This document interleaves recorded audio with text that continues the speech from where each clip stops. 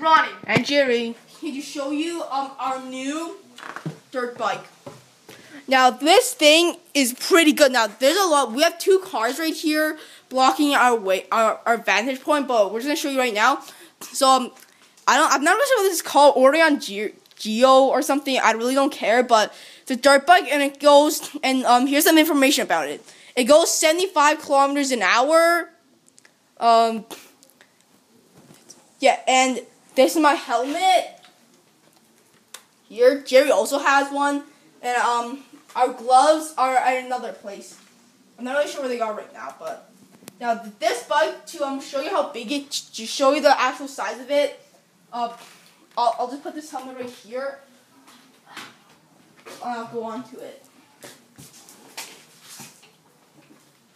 Okay, now I see there's, well, if I sit right here, there's still plenty of space and stuff. It's a pretty big bike. And if you want to know how much it costs, it's $1,200 something. I'm not really sure, but we went to a place to buy this, and well, there were several other bikes, but I decided to get this one, so I thought it would look cooler. There's also one that costs like $2,000, but I decided not to get it. And one that costs $1,400. It really depends on what you like, but I like this one. And this is a gas dirt bike. You put the gas in here, and I forgot what you put in here, but it's another type of fuel. I'm not really sure.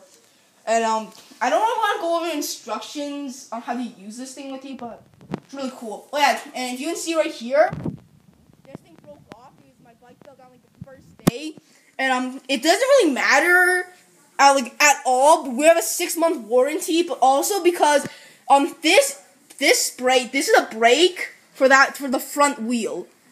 Now, if you press this thing when you're moving, it'll flip the dirt bike like over like 3 times if you're going like 50 kilometers an hour. Yeah, this is a really bad idea to use this.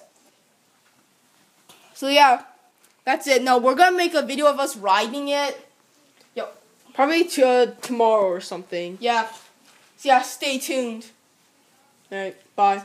Oh, keep on hating, Call of Duty haters. Last but not least, Call of Duty sucks!